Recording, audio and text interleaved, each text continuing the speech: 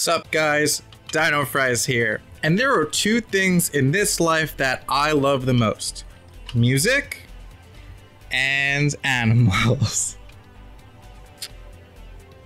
That's why I played Cassette Beasts, an indie, turn-based, pixelated, open world, 2.5D monster catching, taming, collecting RPG.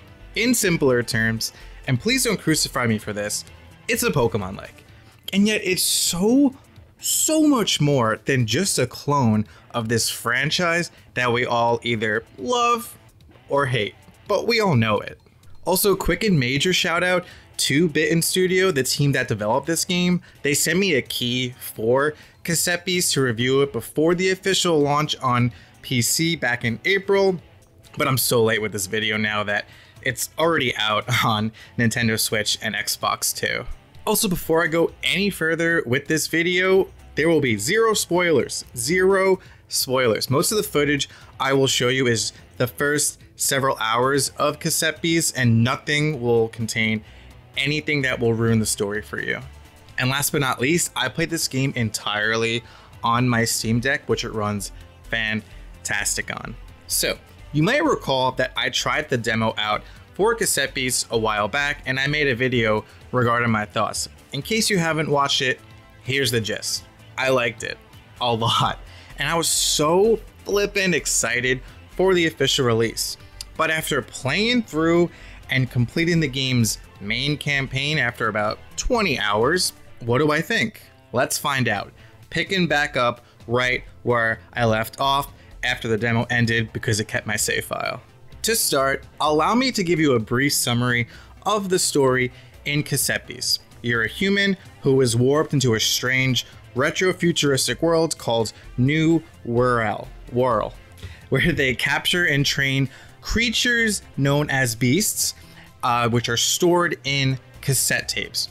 Suddenly, you team up with a new friend and command your own team of monsters to take down these supernatural beings called archangels.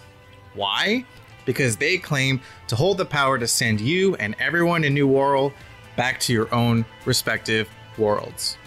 That's the main story, but there's side quests too. There's actually a lot of side quests, too many to list off, but the main two, in addition to this main story, is there's ranger captains and there's the Land Keepers Association. So you're tracking down and defeating ranger captains, and then which is like gym leaders in Pokemon, and then there's a Land Keepers Association, which are like Team Rocket.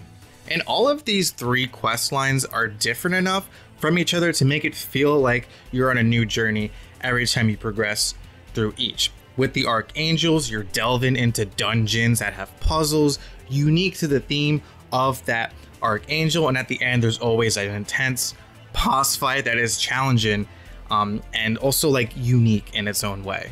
As for the Rangers, you're not entering a gym like in Pokemon, but rather discovering the captains in the open world, this vast island that is New World, and they each offer a tough battle and also, for the most part, like stick to one type of beast according to their aesthetic and personality. And lastly, the Land Keepers Association, it's pretty simple. I mean, you break into these evil organizations' warehouses and beat them up.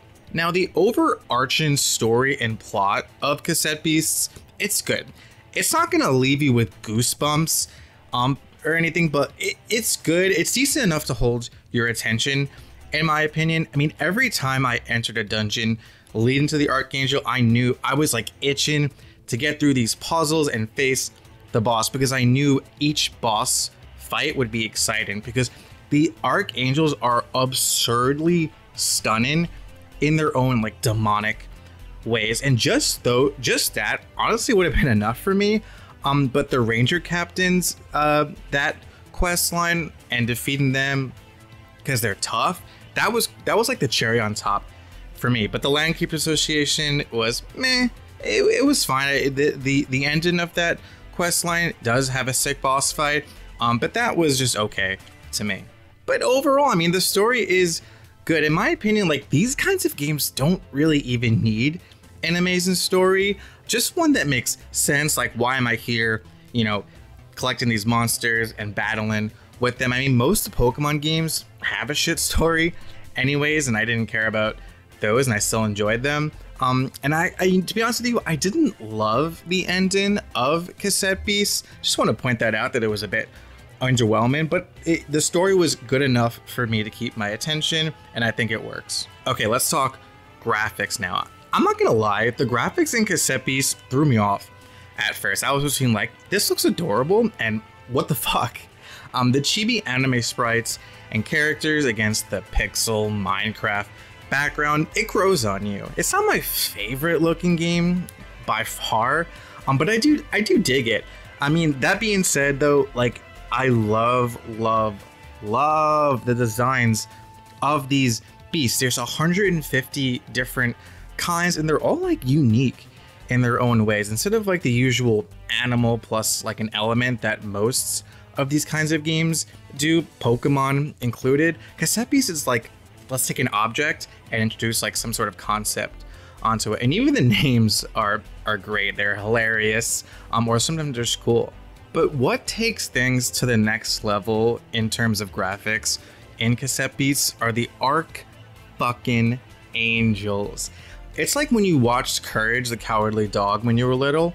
One moment, Courage is chilling with Muriel and Eustace. The next moment, the spirit of the Harvest Moon appears and you're sleeping with Wano that night.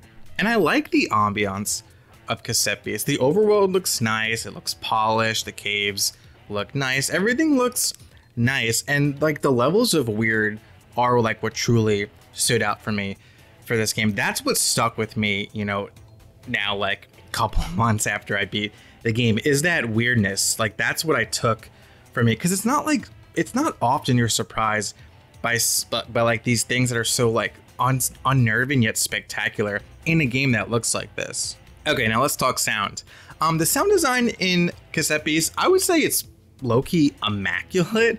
I mean, the noises that the beasts make when entering battle, the sound of the rain and the thunder when it storms, no complaints there. But I actually do have a complaint when it comes to the music. Like, I'm just saying, like, it's fine, I like it, but the music, there's not enough tracks. You hear the same tune pretty much every time you're in battle and pretty much every time you're in the overworld. Both are good, but it gets old. Like, one is upbeat and fun, the other is chill and quaint, but it gets old. I wish they had more variety. And also, there's 2 tracks that have vocals, and I brought this up in my video with the demo, that you hear a lot. One is like a somber, it's called Wherever We Are Now, and the other is like more hype, it's called Same Old Story.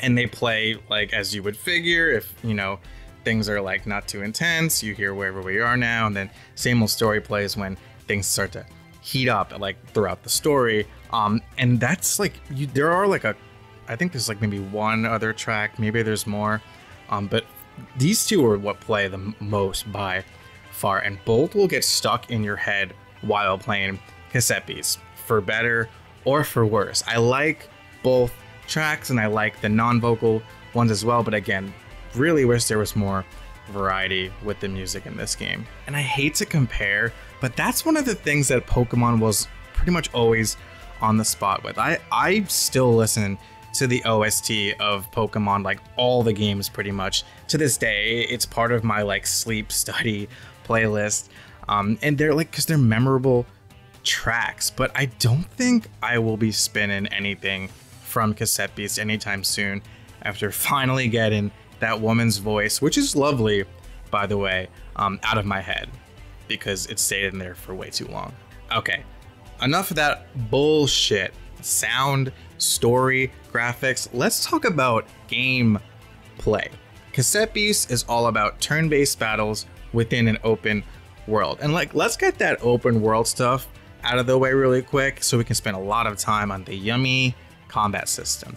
So New World is small in scope, but surprisingly huge. Take a look at the map to get a sense of what I'm feeling. It seems tiny, but your character is too, so the world actually feels big. There's forests, there's deserts, there's swamps, there's mountains, there's caves, and there's bodies of water to explore. Plenty of space, and you do so with the help of abilities. So Some of the cassette beasts, some of the beasts that you catch, they will unlock ways to travel that makes things quicker and open up the world further. There's dashing, there's flying, there's climbing, there's swimming, and there's magnetism. There's also puzzles out in the overworld that you either use your abilities to solve, or you also just like pick up and like put down boxes to press switches and open up chests or new areas and things like that. And this kind of exploration that the game features, this open world, it's not I would say it's not a highlight of the game. It works, it's fine. It's not as exciting as like Pokemon Scarlet and Violet. I feel like that was more exciting to traverse the world, but it's certainly more interesting than the older Pokemon games. I mean, sometimes things can be finicky, but it feels smooth for the most part. I just want to point out though that like I don't know if the developers intended this, but I would always like jump on like NPCs' heads and then jump off them to reach new heights, and it felt like cheating, but I did that all the time, so I don't know if that was meant to be in the game. Okay, here we are. You're probably hungry now for some meat and potatoes, am I right? Good, because here we are, the main event, combat, and everything that relates to combat, the most important part of games like this. So, there's beasts, and each beast has their own set of skills. They're called stickers, and some can also evolve the beasts. Most of them just once, some can evolve twice, and also beasts fuse together to create hybrids, and then you share like both beasts' move pools. Both are accessible, plus you get an ultimate as long as you and your companion's relationship is strengthened enough. And let's talk more about companions while we're at it. There's a handful of people and one non-person, which I won't spoil, that team up with you. You yourself transform into the beasts, as does your companions. Like, this ain't Pokemon, you know? You don't command your monsters, you become them. Each companion has his own set of stats, but I stuck with Meredith most of the time just because she's best girl. And also you and your companions are the ones with the levels. Like, you level up and so does your companion, not the beasts. The beasts rank up through a star system, which is how they evolve and get more powerful, but it's like your level when you're in battle, it's what your trainer is, what you are and your companion, not the beasts. Now, quick thing on the companion system, I liked it a lot, but there's this annoying thing that's in the game where when you switch out companions, they hold on to the cassette that you equip them with. So you have to go through this hassle of like swapping around cassettes, because you're gonna have probably at that point your main team that gonna wanna hold on to. And every time you switch out a companion, they hold on to the cassette, and you need certain companions to do certain parts of the game. And that was super annoying. Just want to point that out because that was like really annoying. Okay, back to the beasts now, or the stickers. Let's talk about the stickers. So the stickers are, again, your moves. And honestly, it is a flawless system, except for one part, which I'll mention soon. When you capture a beast, they come with stickers. And these beasts can also earn stickers when ranking up. You can buy stickers. You come across stickers when you battle, through chests, through rewards. And you can also peel off stickers from the beasts and add it to your inventory. And I love this system. Like, compared to the moves in Pokemon, it's almost like every move is a TM in itself. And the moves, the skills, they're diverse enough for players to get really creative with their strategies with their team. For example, like, I just would like load up my team with a bunch of AP starters so they can go all out on turn 1. And also my character Matt, that's me, he had a higher range attack stat, so I would use beasts with ranged moves with him, while Meredith had a higher melee attack stat, so I would use melee using beasts on her. And the sticker system is complex, but it's actually pretty easy to understand. The only thing I didn't like, which I will bring up now, is that sorting through stickers is a fucking nightmare. They really should have put in some system where you could like sort easier, like through type. You only can sort through like alphabetical, so either A, Z, or ZA. I really wish they would have let you sort through it, because like rearranging stickers on my team was always super annoying. Okay, moving on. Let's get to the combat, all right? It's turn-based, and it usually involves a 2v2. Sometimes it's a 2v3, and even rarer is a 3v3.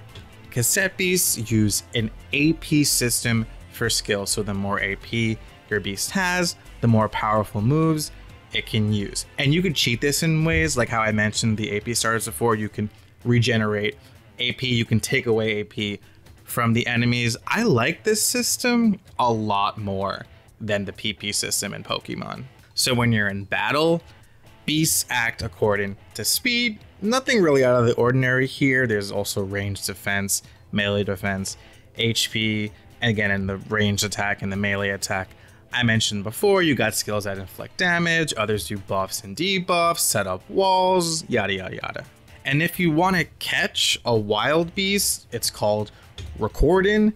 You use a tape, and then you would hit that beast until it gives up, and your percentage for catching goes higher, and eventually you catch it, hopefully. They don't die as long as you're recording them, so you can drop their HP down to 0 and then record them for like the best chances possible. There's also shinies in this game, like in Pokemon, but unlike Pokemon, they're called bootlegs, and besides the different coloring, they also have different types, which is super cool. This is just like another system that Cassette Beasts, like, I don't want to say took from Pokemon, but they just like took it to the next level. I found like 2 to 3 throughout my playthrough, I believe.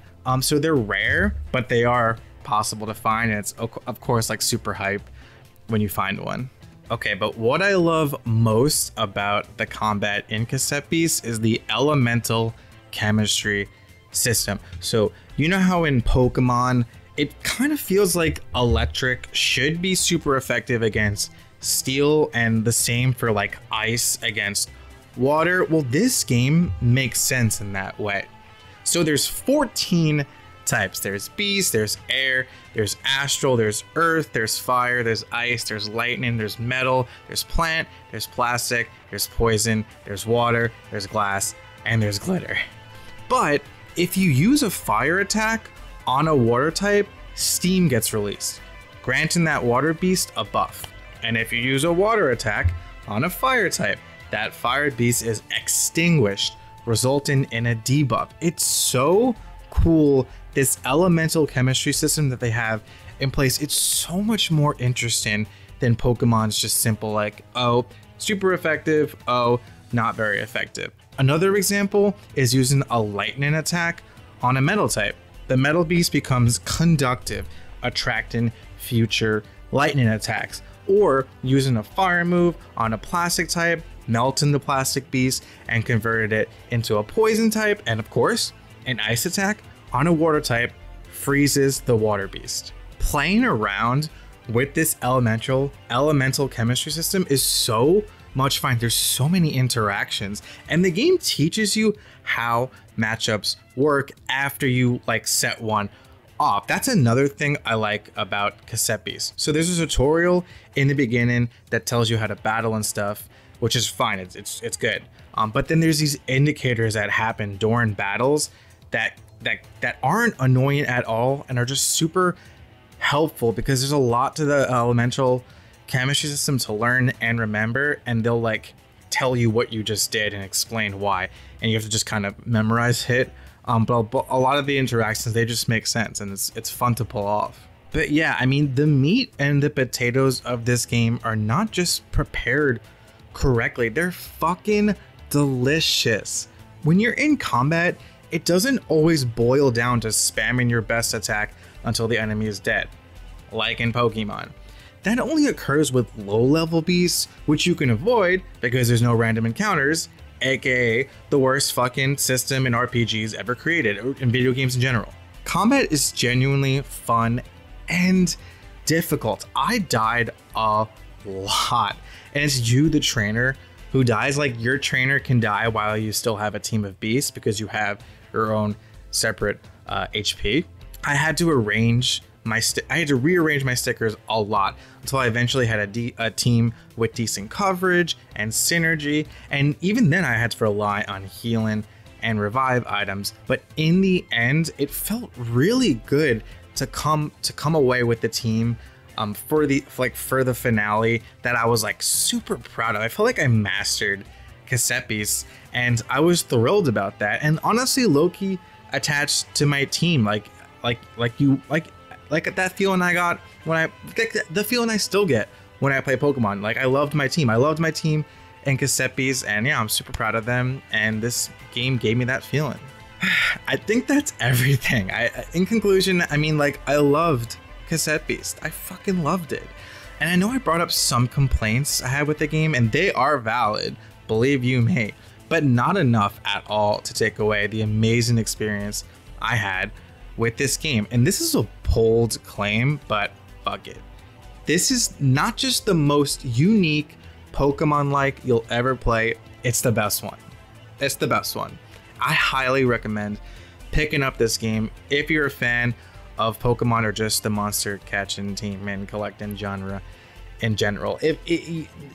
Just the battling system alone is worth it. And that actually brings me to my next point. Bitten Studio was kind enough to give me a key to give away. So if you made it this far in the video, congratulations. I'll be giving a key to a random person who subscribes and either comments, joins my Discord server, or follows me on Twitter, or all three. So comment, that's one entry. You join my Discord server, that's another entry. You follow me on Twitter, that's a third. So you can get 3 entries in the raffle, and I will be picking a random person in about, let's say a week, and I will reach out to them. And yeah, so I hope you guys win. And yeah, thanks again for watching. That's my review of Cassette Beast. I hope you guys enjoyed the video. Please do subscribe, give me a like, leave a comment, and buy my merch so I can keep making content. Your support means the world to me. And yeah, I mean, thanks again for watching. I'll see you in the next one. Peace out.